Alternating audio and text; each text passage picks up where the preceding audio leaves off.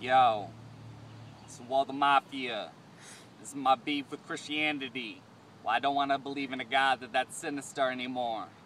Yo, this is not for the chapels made of gold brick triple carats.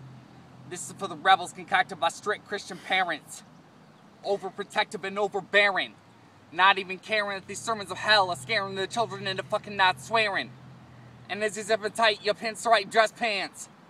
Little did you know that the word fuck came from fucking France.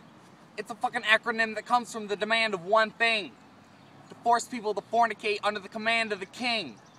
And if it's true that this life is just a vapor in the wind, how can eternal punishment be a righteous judgment when a human nature is sin?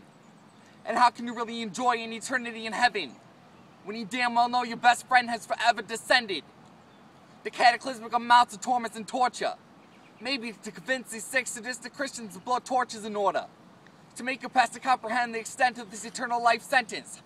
But I bet if you held a lighter to your pinky, you couldn't last for 5 seconds. I'm out.